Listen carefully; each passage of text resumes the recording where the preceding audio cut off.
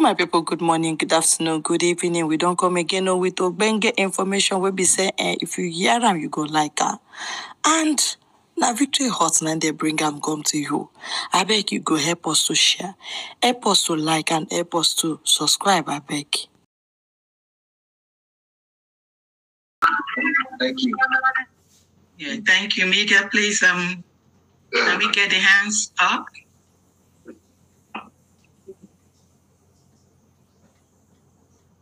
Yeah. Media, can you hear me, please?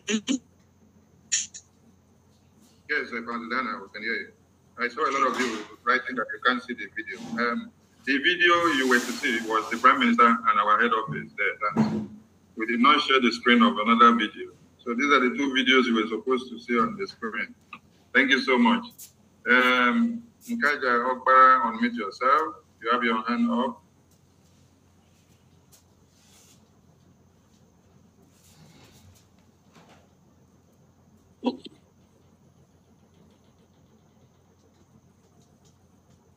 Nkaja, we cannot hear you. Brother Sonny, you called me?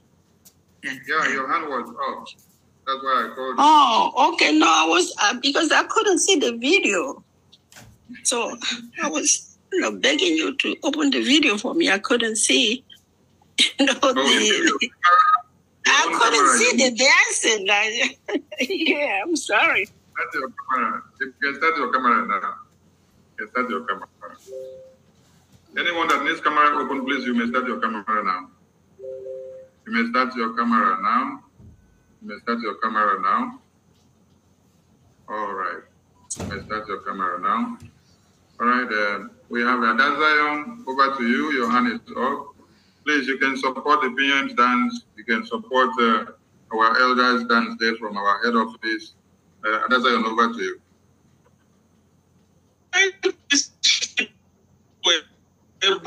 My PM, $10. So 1, 2, 3, 4, 5.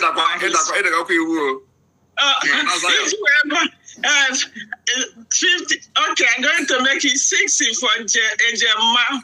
1, 2, 3, 4, 5, 6. Ejema for my PM. Thank you. Thank you. All right. Thank you. Thank you. Do we still have more hands up? None. All right, we continue. Okay. Diana, over to you. Okay, thank you. Here.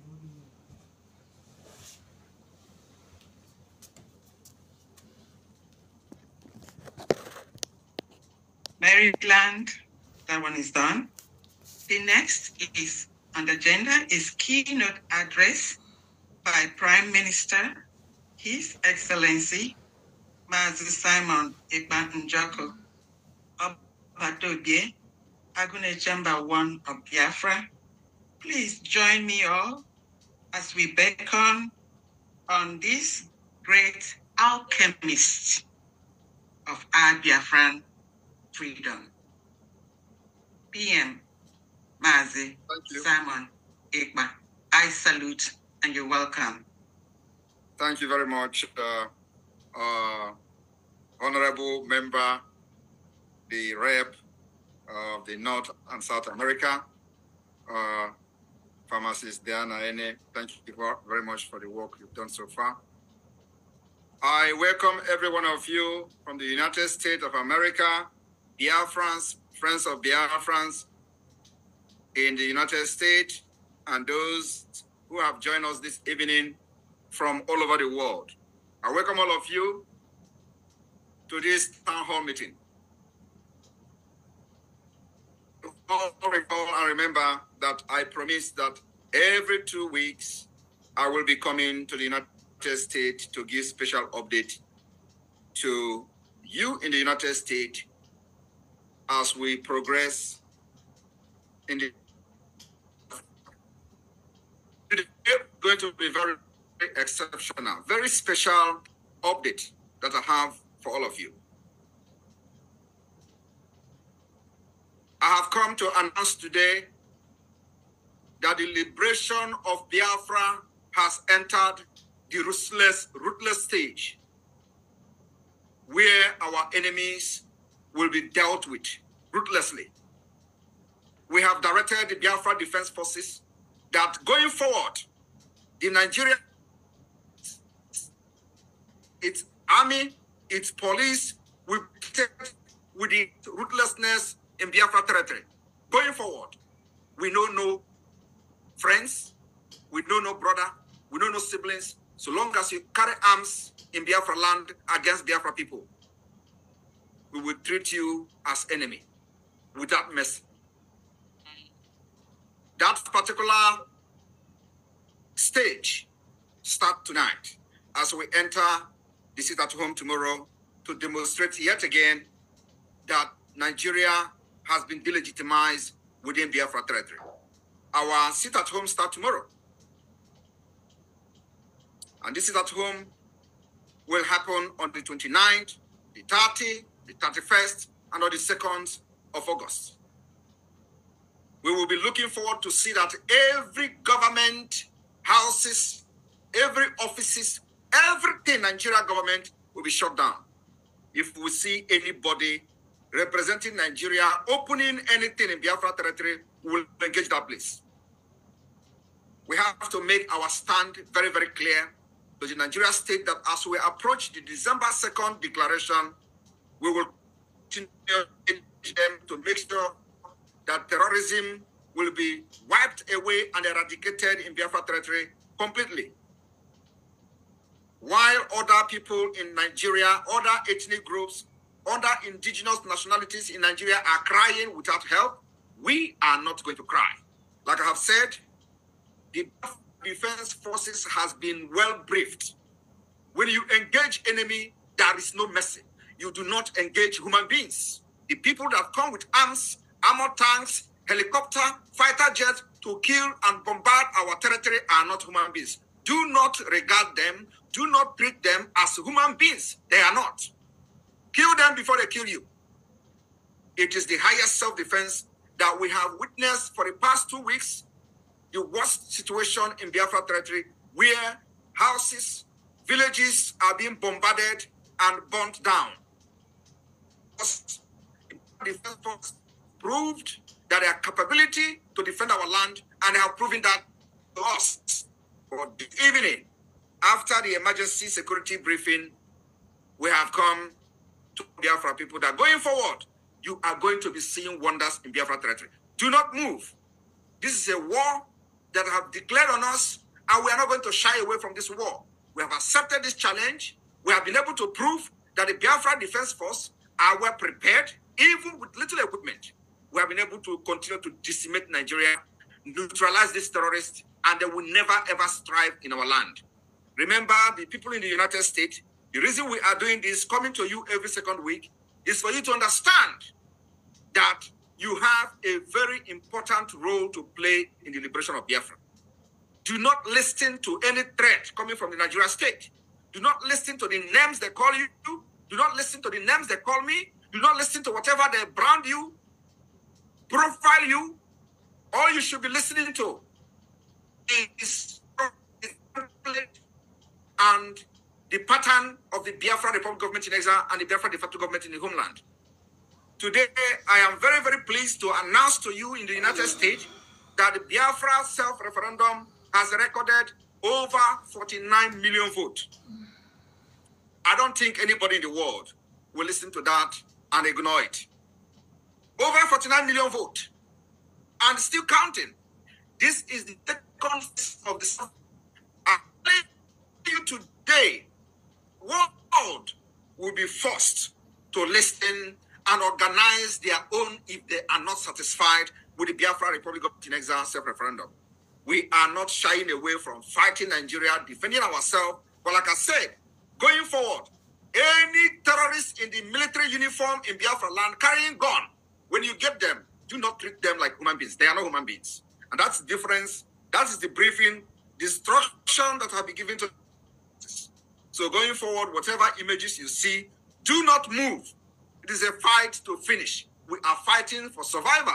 And let me tell you, in a war, you do not see your enemy as a human. And that's the difference we're going to make going forward. So when Nigeria think that we are going to sit in our comfort zone in Europe, Africa, and watch our people being killed, neutralized on daily basis, burn our villages, and keep quiet and continue to agitate on social media, that time is over.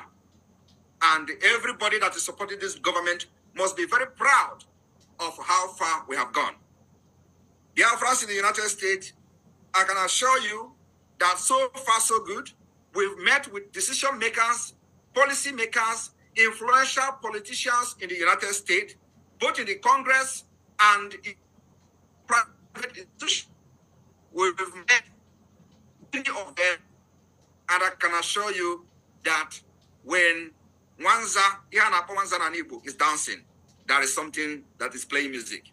Telling you today, nobody will defeat Biafra this time around. And it is going to depend on you and your support. We need to come together. For those who are standing on the fence, thinking that,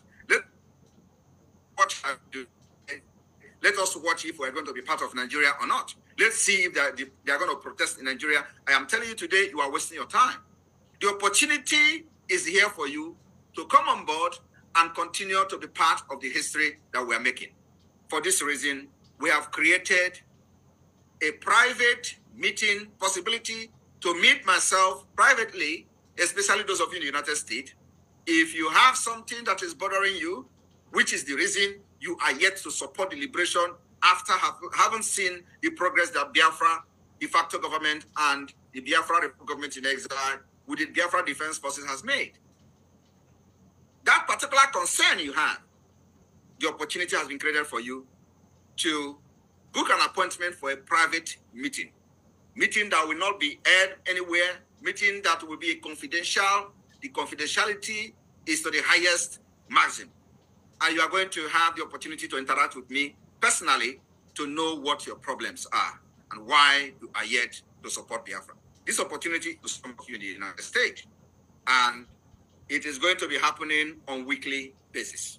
So if you have your friends in your Igbo union or in your organization are talking to and telling, oh, I have issues why I have not supported Biafra, telling him that the opportunity is here.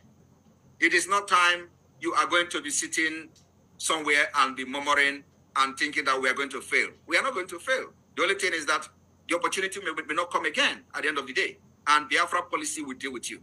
So my people in the United States, because of the stage we are entering now, as we approach December 2nd, the declaration of the restoration of independence state of Biafra, which is going to take place on the 2nd of December, as we approach that December, we need resources, we need funds to be able to defend ruthlessly the Biafra land and make sure that we evict every presence of Nigeria even before December 2nd. For this reason, we need to up our game. Upping our game is not by the weekly fundraising, which actually have done its part and will continue to do, but to step a bit forward to make sure that we have every equipment that is needed. Having the equipment is not the problem, but the fund continue to be challenged. And I have to inform all of you that in a war like this, that we are fighting for survival, it requires money, it requires fund, it requires resources. Just like you see on another part of the world in Ukraine, we are not different. Ukraine is actually, we are facing more threat than Ukraine, because in our own, Nigeria has, declared a war, and the war is being fought secret. And what we are going to be doing going forward is to make sure we bring the result of this war that Nigeria has declared on us to the public by making sure we are publishing the result of how the Biafrans are defending themselves by neutralizing these enemies. So, on this note, the people in the United States will, look to better the funding of liberation, and we have a solution. And the solution is on this day, we have the privilege to unveil, the Biafra Republic government in exile have the privilege to unveil a very strategic way to raise our defense fund in this day town hall meeting. And may I present to you, ladies and gentlemen, the Biafra IOU loan. The Biafra government in exile hereby unveil the Biafra IOU, which is going to be the game changer in the liberation of Biafra. The media team, over to you. To enable the government sustain its defense. For these reasons, we are introducing the Lend a special IOU loan in addition to our weekly fundraising. Lend Bridget is a special IOU loan to get 100% interest and certificate when Biafra comes, and also be a part of the generation that has risen to restore freedom, which is our inalienable right to life, hope, dignity, and honor. For more information, go to www.biafrarepublicgov.org/IOU.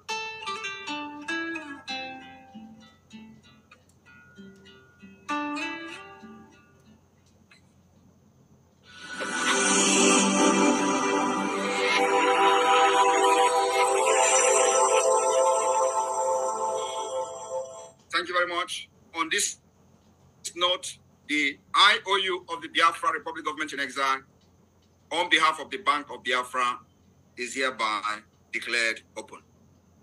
And you do not have any reason to say you are yet to support Biafra financially. What this IOU means is that if you invest 50,000 a year, as soon as Biafra is restored, it will be doubled and repaid back to you. Those who have funded Biafra liberation up to this point, we have the record of everybody. And the Biafra government has a package for every Biafran who has participated in the weekly fundraising up to date. The package is something that is very overwhelmed when you hear about it. And we're going to make it public very, very soon when we have done with the plan and the strategies that this will be done. So this does not interfere in any way. The weekly fundraising, as you know, it is only that we are looking forward to expand the approach declaration in December. I want everyone to understand that what we are going to do to Nigeria, as well, you will never believe. It will be worse than what is happening in Sudan. Mark my word. And at the end, Biafra will come. I want you to understand that those who stood on the way of Biafra freedom will die one after the other. And it is happening. And when they die, there is no remorse. We do not know mercy. This is a fight for survival, a fight for the right to live of our people, of generation, of millions, 80 million Biafrans. So not the corrupt politicians, not the selfish politicians. 1% or 0.0% of the people that are representing Nigeria within Biafra territory will truncate and make us change our mind. My fellow Biafrans in the United States, if you have families back home, remember to inform them this evening that the sit-at-home civil disobedience that will be observed like never before in Biafra history since 2021 will start tomorrow. The game is on. Do not fall a victim of Nigeria propaganda, where you will be killed.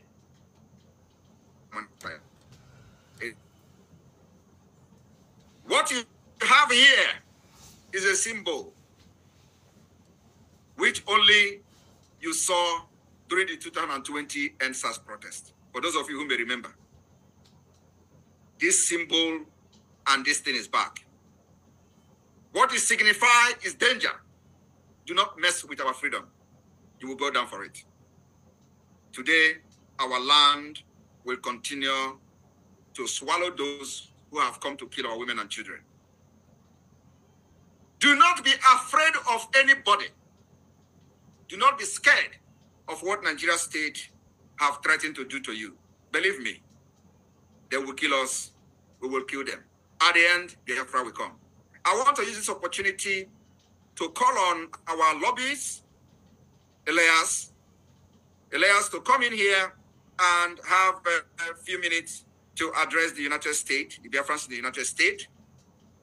Please, the media team, if Elias is here, can you give him the mic? Yeah, he's here. Let me give him the co-host, right? 1 minute. Okay. And Elias, you've got the co-host. Please, I know this is not part of your program, but you know, I crave your indulgence to allow Elias to give us just 2 minutes or 3 minutes of summary of what we have achieved this week, because the achievements is nothing to write home about. In fact, it is overwhelmed when you know what we have done this week. We've met highly, you know, placed individuals in the United States, and the result is overwhelming. You know, like I said, and I will to a minute to address all of you in the United States, because it is because of you that we are able to make this happen. So we'll continue to break the doors. This week we are entering. It's gonna be another you know, powerful week. A lot of programs, a lot of meetings are taking place, and just within a month of having the lobbyist firm, we have been able to break doors in the United States Congress and many U.S. organizations. So, Elias, I welcome you. Just 2 minutes of your time, because actually you are not officially in the program. But you know, we use every opportunity we have and to tell our people what is going on. Thank you very much. You're welcome. Thank you, Mr. Prime Minister. Yes, when I saw that you were doing the town hall, I just thought that I should just come on and perhaps say some remarks and say hello to all my Biafran friends. So great to see you, Mr. Prime Minister, and all of the guests here today. Hello to all of you. As the Prime Minister has noted, we had an extraordinarily eventful week. Many of you have probably seen many of these activities on the Prime Minister's Twitter handle, his X handle, and it was extremely significant. Our wonderful Chief of Staff was in Washington, D.C. I took her to see some element policymakers. We had an important meeting with Congressman John Carter of Texas, who was very sympathetic to our cause, and we briefed him on the accomplishments of the British government, on the great leadership of the Prime Minister, and also spoke very bluntly about the criminal nature of the Nigerian government. And we got some very strong commitments of support from him. He's another friend of Biafra. We also had, and the Prime Minister made a tweet about it, and Prime Minister, I'm glad to see it's over 100,000 views, an important meeting with Ambassador Tibor Nagy, who was a very senior official in the State Department for many decades, former U.S. Ambassador to Ethiopia. He was the Assistant Secretary of African Affairs under President Trump between 2018 to 2021. And we had a very emotional meeting with him. And we were able to speak to him for, I believe, over an hour. And he's someone who's very important because if the Republicans win in November, I believe he'll have an even more senior position in the next State Department. So we've a lot of positive in our meetings, a lot of, and I'm not mentioning everything. I'm just mentioning a few things from this week and other meetings with senators and congressmen and so forth. I'm just relaying from the past few days. And we've privately gotten some very strong commitments. In fact, a lot of them have said, why haven't the Biafrans approached us sooner? No one's ever brought this to our attention. So, you know, as the Bible says, ask and you shall receive. You know, so all we have to do is ask. We're now making our requests. and it's being received very well. I think it's this is what all of Biafra to understand is for the United States to assist Biafra, there needs to be a formal request. There needs to be an explanation of the situation.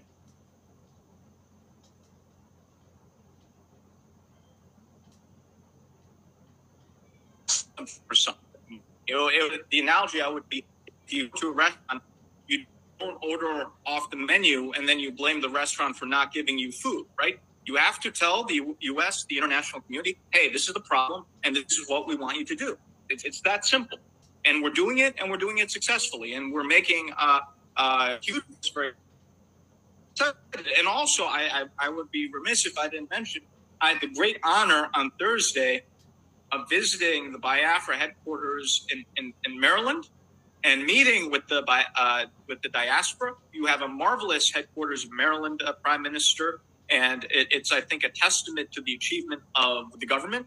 And I was greeted with the most wonderful hospitality and graciousness, and I appreciate the warmth I've received from many Biafrans so far. You have a beautiful headquarters. I think it's a testament to your leadership, Prime Minister, and the achievements of this government. And I enjoyed interacting with and learning from the Biafran diaspora. And in the evening, I hosted a get-together with some diasporans here in Washington, D.C., and we're going to do many more of these. And I think this is a chance where the diaspora can learn from us in terms of our political activities, but we and myself can also learn from the diaspora. And we're going to be working more closely with the diaspora. I'm sure you saw the Prime Minister's tweet about how the government is going to start to interview people for political directors. We're going to be creating a political PAC. And so our firm is going to assist with the creation of a proper infrastructure here in the United States in order to get the grassroots properly organized and mobilized. And both myself and my firm are going to help with that, and we're going to work very where all the grassroots energy can be channeled in an effective manner. So I just want to say this has been a great honor. We're making enormous progress in just the first month, and we'll be making much more progress in the months ahead. I think we're going to be delivering some very big surprises for the zoo the next few months. They're not going to know what's hitting them. I mean, they're already very, devastated by what we're doing.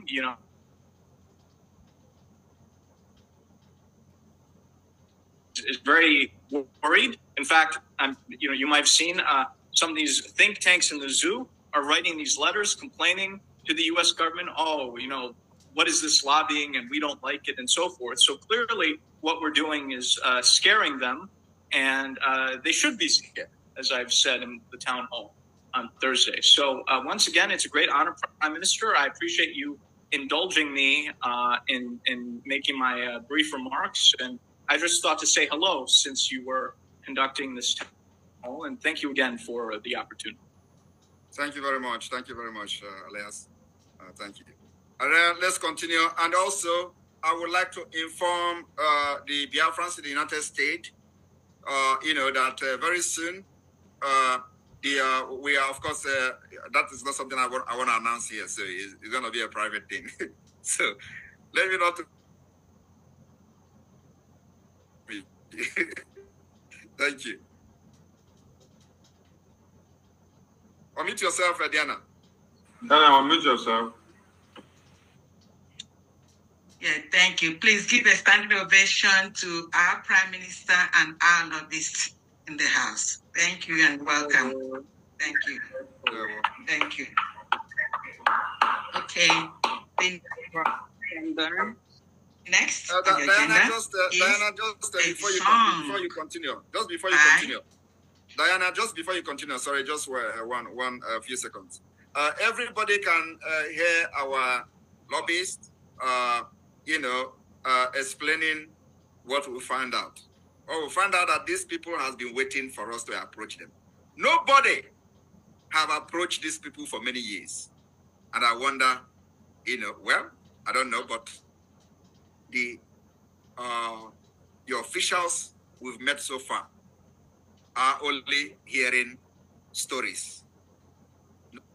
Progress in peace, while your spirit continue to fight on and embolden us as we take that very